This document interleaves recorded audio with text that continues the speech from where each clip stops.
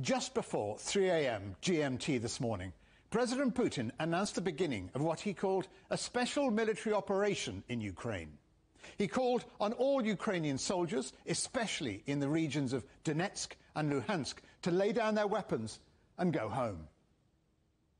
Almost immediately, explosions were reported near the capital Kiev, Kharkiv in the northeast of the country, Odessa in the south, and Kramatorsk in the Donetsk region. At 5 a.m. GMT, shortly after Ukraine's President Zelensky confirmed reports of missile strikes on Ukrainian infrastructure, reports started to emerge of Russian troops entering Ukraine from Belarus, heading for the regions of Luhansk, Kharkiv, Chernihiv and Zhytomyr. At 7:30 a.m. GMT came the first reports of casualties. Ukrainian police saying 6 people had been killed in a strike on a military unit based in Podilsk, near Odessa.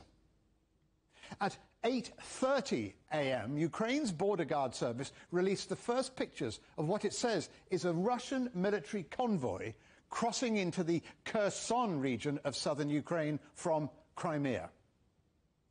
An hour and a half later, Ukrainian officials claimed that Russian tanks had entered Ukraine's second largest city, Kharkiv. At about 11 o'clock GMT, Ukrainian defense intelligence buildings in the capital Kiev were hit by missiles.